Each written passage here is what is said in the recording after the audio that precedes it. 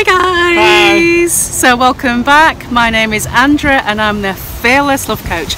I show strong, sassy, successful single women how to attract and keep Mr. Right. Yes, I am.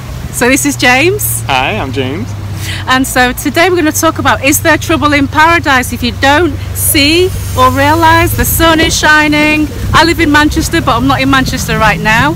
We're actually in San Juan. Beautiful San Juan. Beautiful in Puerto Rico. It's about 83 degrees today and it's just absolutely gorgeous. Perfect is the word I'm looking for. Perfect.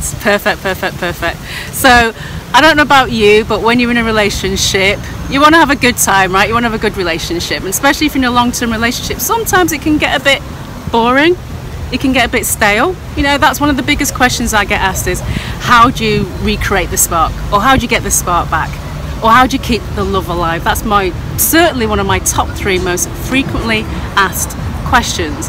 So you might be in a long-term relationship right now, and you may be thinking, it's time for a holiday, it's time for us to have a break. Maybe some of you are at that point where you think if you don't go away, then you could end up breaking that relationship. Or maybe you think if you don't go away, your relationship is going to die. So some of you might be using a holiday as a way to glue your relationship back together. But the thing is, the problem is that it might not work. Sorry that I had to say that, but it's true. And so what we want to do is share with you 3 simple keys, 3 simple tips that if you incorporate, that you do, can make a whole difference. It could actually save your relationship if you're at that point where things aren't working. But maybe things are working out.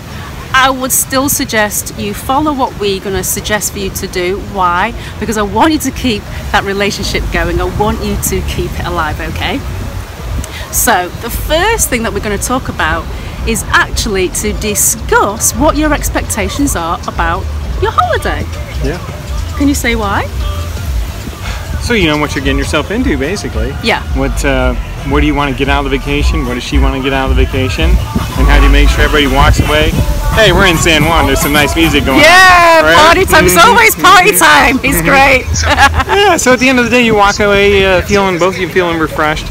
You've gotten what you want out of the trip, and you're looking forward to the next one, because that's the goal, right? To stay together long term and have the next one. Yeah. So yeah. So in order to do that, it's really important to discuss what your expectations are for your holiday. Some of you can hear all these sounds. It's great, isn't it? It is. And so some of you may plan your holidays way in advance, 6 months, even to a year in advance. And the thing is, the place that you are when you actually book your holiday to the place where you might be in 6 months, a year, months down the road, maybe completely different. You may have actually discussed at that point what you both want for your holiday. Maybe you've never discussed it at all. You've just assumed what you think the other person may like.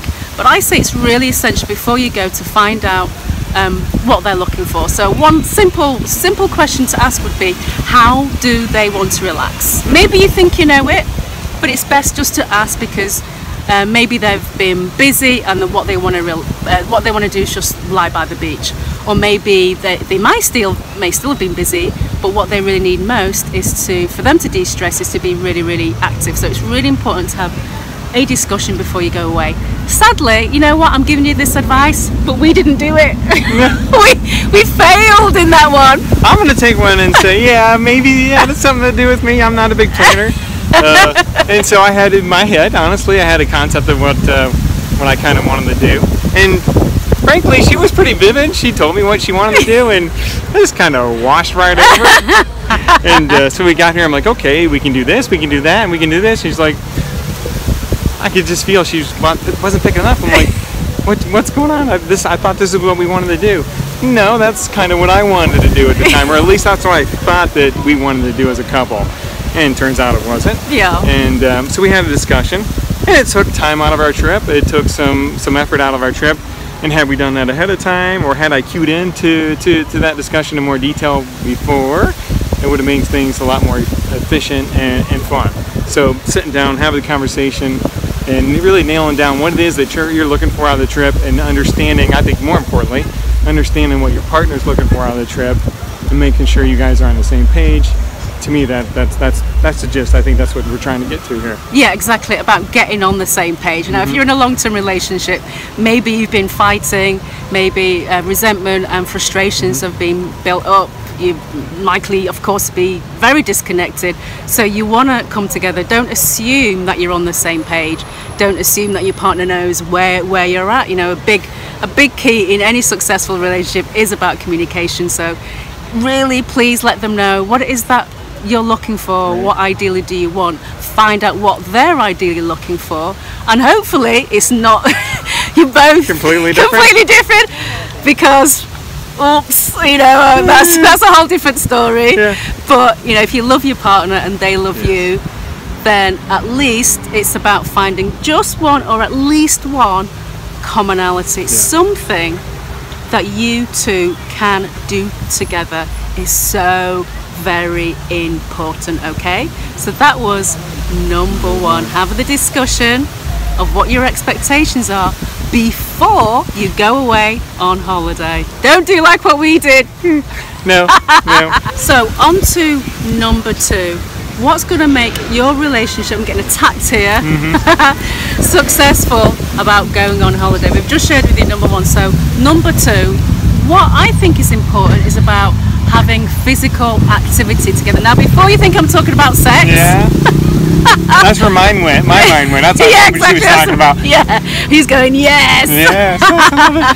But it could be for you, right? But we're talking physical activity, and you decide what that means. And so for me, from my perspective, the purpose and the reason I suggest physical activity is that if you're, you know, let's say you live together, for example, perhaps you're married, maybe you have a family, oftentimes, certainly more often the case from what I've understood from you guys, what you tell me, is that sex goes, physical contact goes, the intimacy goes, and you start inevitably to pull apart. So what we want to do, if you're going on holiday, especially if you're going on holiday to keep a relationship together, maybe at that make or break time, then how do you get reconnected? So a wonderful way is to do that through physical activity. Let's say, you know, if you're at home and you're bored too, if you're doing something physical together, then you've got something to actually talk about.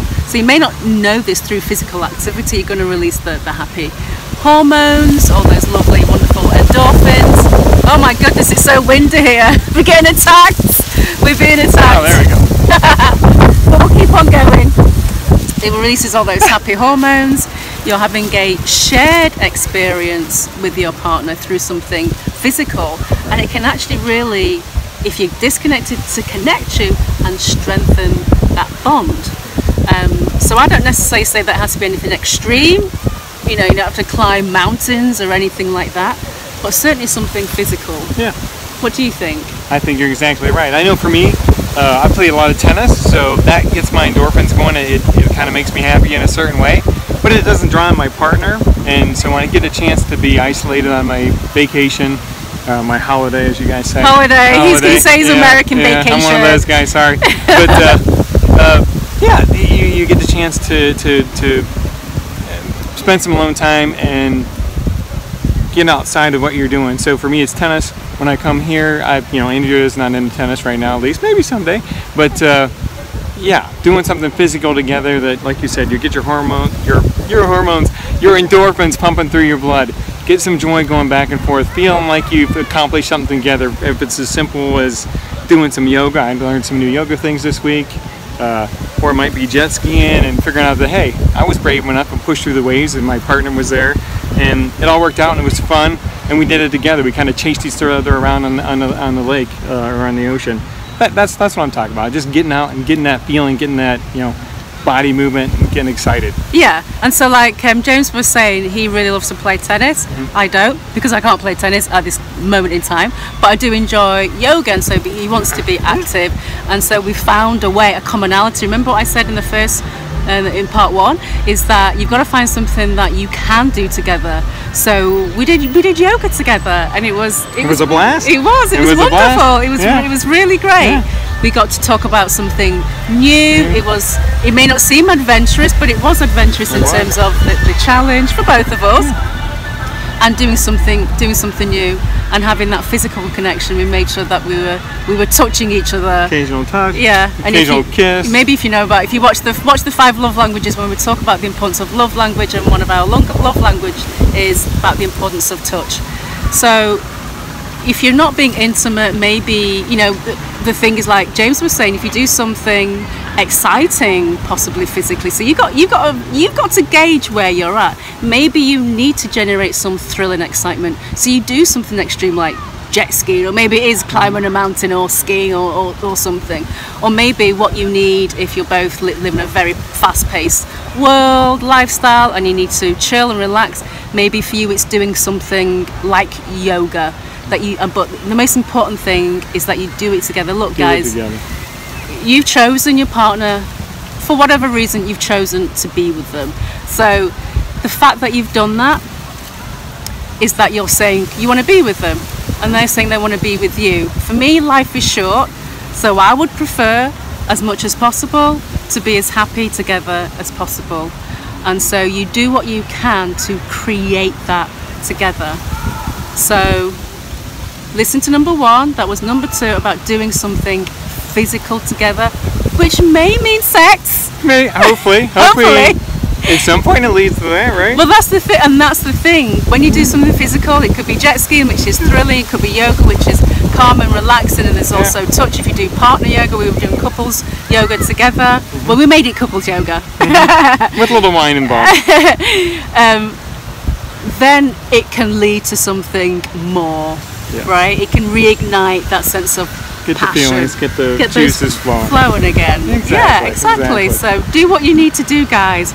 Get the love that you want. So that was number 2, and we're going to quickly move on to number 3. Number 3, you're going away on holiday. One of the key things that I really would love to share with you is about taking the opportunity to do something new. See, as a sense of adventure. If you've been bored in your relationships, and that does happen, you lose the spark. A great way to see the holiday, or vacation, as James would say, is to see it as something new. I know some of you actually will want to go away with your partners purposely to have those discussions about what's going wrong in your relationship. I don't necessarily see that as being a good idea, to be honest. Yeah, I think it's dangerous, but maybe that's too long of a subject for today, but yeah. Yeah, I think that's a dangerous thing. I want you to see it as something different, to generate some level of excitement back into your relationship, certainly to build or rebuild that connection. And so, the thing that we're going to be talking about, which may surprise you, the thing to talk about and can consider on your holiday is food. Oh, food. Food, glorious food. I'm an absolutely dreadful singer, but I really enjoy doing it. I'm really good, if you can't tell. So we're bringing up the topic of food. I don't know about you, but you're going to be eating food every day of your life. It's integral to our relationships, to society as a whole. Obviously, if you want to live. So it's such a big part of our life, and you might not realize it that, you know, 30, 40 years ago, we all used to sit around the dinner table and share a meal together, and they may not be happening in your life right now. I know that's changed a lot since I was younger, and so food is really important. It's very intimate. It's how we can share, how we connect, how we can bond. But the problem remains when you both have different ideas of what you enjoy food-wise. That's right. Especially on vacation. Especially on holiday. Exactly. So thankfully, both James and I we're both big foodies. I love food. And I love food. So that's what we've got in common. We both love to relax in the sunshine, and we both like to be active. So in terms of doing things together, being able to bond and keep that connection together is easy for us. But the problem is if you've lost it and you may be struggling right now. So food, what will you do if you both eat differently? What are your suggestions? My suggestions is, again, like last time, talk about it before you come, see what the local food is, and have that be an opportunity to get out of your element, to experience what's local instead of what she's used to eating, he's used to eating, and use that as an opportunity to kind of both of you expand and give yourselves a chance to go outside of the box and try something new. you know, and see if you enjoy it together. If you enjoy it, great. Yeah. Yeah. Exactly. Yeah. And you may feel as if, like some of you have said, that you're sick of, like, you might feel as if you're sick of doing things for your partner. You may use the word compromise, and you're sick of compromising. It's the last thing you want to do. But again, I go back to, you've chosen to be with your partner, and if you continue to choose to be with them, you might as well do your best to bring yourself together. And so maybe you're not a big foodie like us, and maybe you don't like some of the things he might like. We're being attacked again by the trees. He might not like some of the things that you might like, but try and find just one thing, or maybe just try and do something different. And if you're going someplace exotic, there's going to be some exotic food. San Juan has some monfongo, which, you know, plantain. He says plantain. Plantain. It is plantain. Of course it is. Of course it is. Yeah. So, you know, try it. See if you like it. And I'm going to use the word compromise. Maybe take one for the team is a little bit better approach. If you don't like it, that's okay. Take one for the team that night, because maybe she wants to try it. Maybe it's important to her. I know in my past, I'm a big seafood guy, so I would want sushi. I'd want sushi, and I wouldn't get it. And in your past relationship, yeah, in my past relationship. So, you know, it might not seem like a big deal, but if you go on a vacation and you walk away not feeling like you got to explore the local food, or what you like, or what you wanted to get out of the flair of the day, you're going to walk away a little bit disappointed, and you're not going to be excited next time to plan that vacation and spend time with somebody.